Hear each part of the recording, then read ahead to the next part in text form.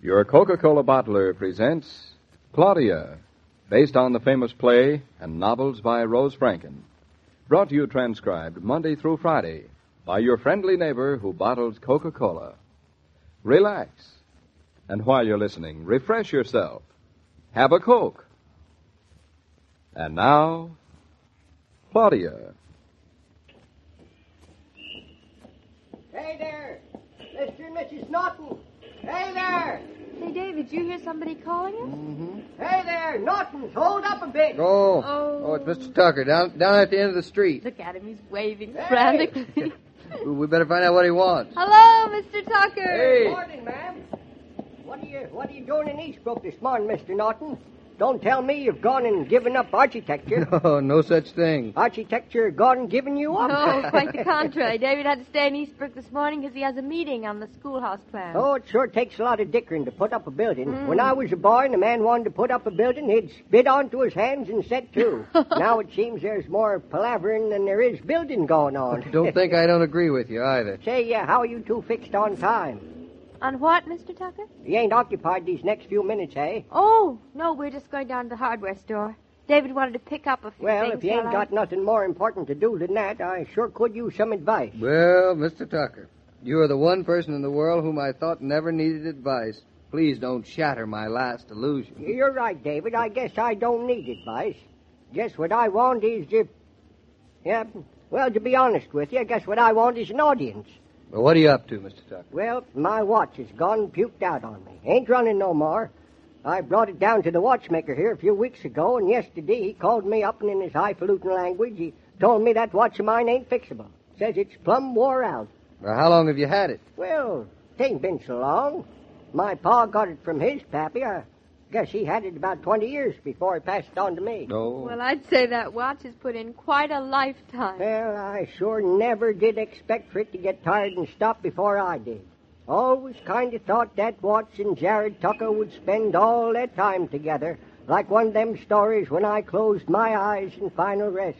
The ticking of my watch would stop a ticking, too. But, you see, there ain't nothing you can depend on, ma'am. Nothing whatsoever. Not even time. Well, you can still depend on Jared Tucker. So you can. Yep. Now, just about to go in here to the watchmakers and buy me a new watch. I was wondering if you young'uns could spare yourselves 10 minutes if you'd lend an eye, eh? Sure, come on, let's go. You have any particular ideas on what kind of watch you want to get? Oh, I got an open mind. There ain't much that I like, and I know just what I want, but I got an open mind, so... I see. Well, here we be. Tucker here. Anybody at the home? I'll be right with you, Mr. Tucker. Well, it looks like a very nice little store. Everything neat as a pin. Mr. Ames runs this here place. It's supposed to be the best watchmaker in this part of the country. Oh, Can't see it myself, spending all day poring over them little wheels, but takes all kinds to make a world, I always say. Well, if I ain't called danged. what's the trouble, Mr. Tucker? Did you ever see so many watches? Big Oh. ones, small ones, yellow ones, white ones, standing ones, laying down ones. Folks sure do have all the time in the world. Still, they don't know what to do with it. Say, listen to that grandfather clock. Oh, I'd love to have one up at the farm. Someday let's buy a grandfather clock, David. Yes, Mr. Tucker, here I am, all yours. But if you're after me to repair that old watch of yours, I repeat, it cannot be done, and if I can't do it, nobody else can. Now, slow up there. I ain't said a word about that old watch of mine. Well, I'm just anticipating you. Matter of fact, I come in to buy myself a new timepiece, and I've brung with me my two neighbors, Mr. and Mrs. Norton. Hello. How do you do? Glad to Mr. meet Ames. you. I've been looking forward to meeting you. You young folks having watch trouble? No, not recently. Well, you don't have to have watch trouble to come in to say hello. Well, now that we've met, we'll come in again. Yes, well, enough of this nonsense here. Now, let's get down to business. What kind of a watch you aiming to sell me, Ames? Well, what kind of a watch you aiming to buy? Seems like a more logical approach. The best watch you got. All my watches are the best, Mr. Tucker? Well, there's always one that be the best of the best. All my pigs is the best, too. But Ruby was the best. Now, this here's mighty important watch I'm buying, Mr. Ames, and I don't expect you realize just how important it is. Mr. Tucker, every watch I sell is the most important watch to the person who buys it. But my watch is the only watch in Eastbrook, Mr. Ames. Now, you can't say that about any other watches you sell, can you? Now, Mr. Tucker, I know you consider yourself the only farmer in Eastbrook, the only old man in Eastbrook, and the only rightful citizen in Eastbrook, but yours will not be the only watch in Eastbrook. I beg to differ with you. It'll be the only watch in Eastbrook. How, Mr. Tucker? I mean, if you say so, it must be, but how, Mr. Tucker?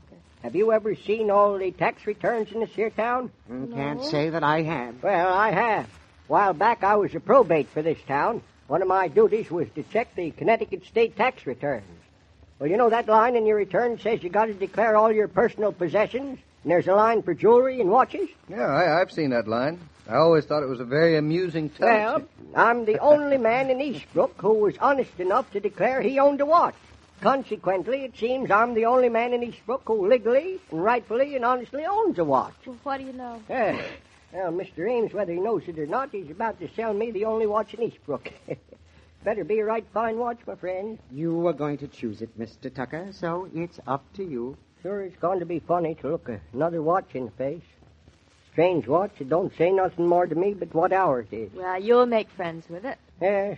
Guess man, when he's made of such bone and muscle that he lives longer than his father time himself, guess he's got to expect some strange faces, even on his watch. Now, well, what do you got to show me? Now, do you want a wristwatch or a pocket watch? A wristwatch? One of them there watches you wear around your wrist like a bracelet? Yes. Look, Mr. Ames, you're talking to a man. I never went in for no jewelry or bracelets of any kind. No, I never did. Well, I've always worn a wristwatch. You, son? You wore a wristwatch? Yeah, look. You admit it? Yes, I admit it. I've always worn a wristwatch. I've had a pocket watch, but it wasn't as convenient. I've always worn a wristwatch. Well, guess just shows you can ruminate on an idea for 70 years, but you mustn't come to a conclusion. Maybe it ain't so sissified to wear a wristwatch. Maybe it ain't, because I consider you something of a man, son. Well, thank you, Mr. Tucker. Think nothing of it. Mr. Tucker, there are watches lying inside waiting for me to fix them. Do you or do you not want to buy a watch? Sure I do. That's what we come for. I just wanted to be reassured. You got anything with a 25-year guarantee? You want a watch with a 25-year guarantee? You're doggone tootin' I do. I ain't going to have any other watch poop out on me, I ain't. It takes quite a lot of guts for a man 86 years old to want a 25-year guarantee on a watch, Claudia. Mr. Tucker, I'll tell you what I'll do. I'll guarantee that any watch I sell you will last as long as you do. I ain't taking no guarantee of that nature. It's too flexible. 25-year guarantee or no guarantee at all, Aim. Well, now then, let's choose the watch, and then we'll see. Now, here is a very fine watch. Swiss movement, 17 jewels. Let me. I don't see no jewels. They're inside, Mr. Tucker. You mean I'm paying my money for jewels that don't show? A man like you, Mr. Tucker, doesn't want jewels that show. These jewels ensure the running of your watch so that it won't wear out any faster than you do. They're inside. Guess I got jewels in my joints. I ain't wearing out neither. Well, now there's a watch tells you what day of the week it is. You're fooling. Right here. See? It says Wednesday. I wouldn't buy such of a watch. It's an insult, it is. It's probably witchery, too. Now, this watch is waterproof. What's the use of a watch being waterproof? Say, you ever hear of anything like that, Mr. Norton? Yes, I have. It's foolishness to me. If a man don't know better than to plunge his wrist into water when he's got his watch on or jump into the tub with his watch and his vest, why, he ain't fitting to own one. I'll save my money, Mr. Ames. I don't need no waterproof watches. Most of the watches today are waterproof, Mr. Tucker. It's no extra cost. They are also shockproof. Oh, they sure ain't making things as sturdy as they used to. Used to be a watch could stand some shocking. Now they got to insure a watch again it. Same things happen to the human race. Used to be folks was built hard enough to stand shock. Now they're educated to be shock-proof. Well, guess that's the way it is. And here's a watch, Mr. Tucker, that winds itself. Winds itself, let me see. A watch that winds itself. The movement of your wrist is all the watch needs to be wound. Fascinating, isn't it? Well, what do you know? Scott and Show has it that a man can't even make his own time anymore. It's got to make itself. That's a sad thing. Time's got to be shockproof, waterproof, foolproof, and wineproof. Sure is queer generation.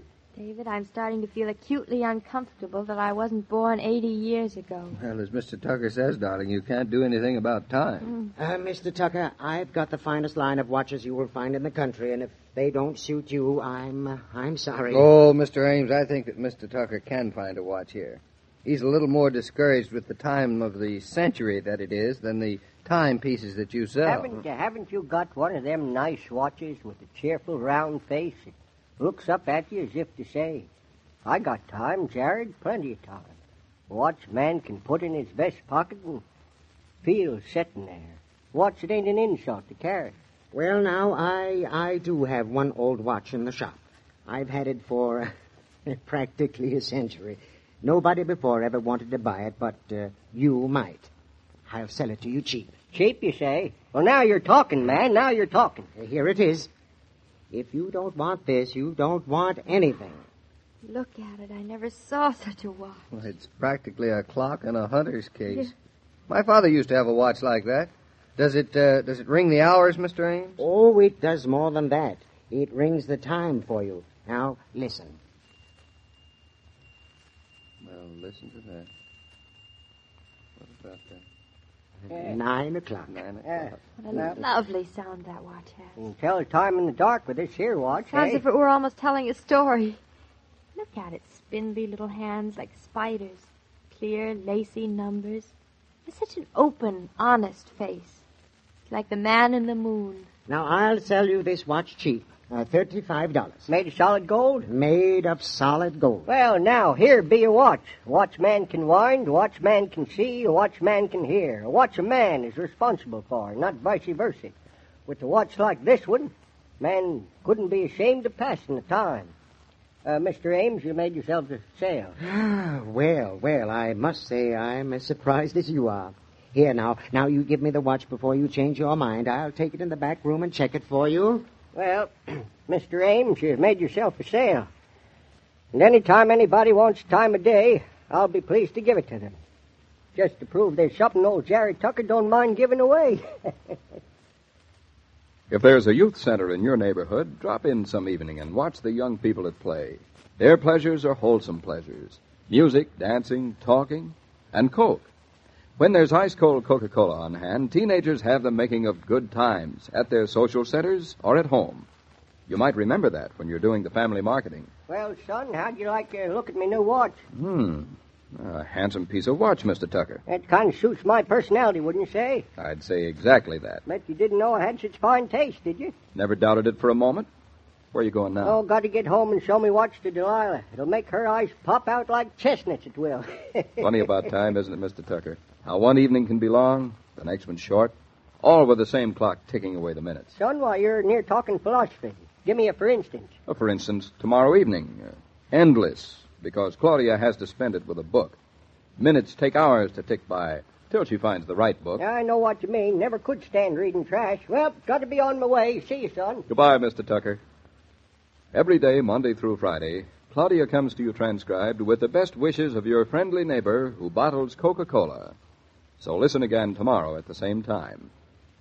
And now this is Joe King saying au revoir.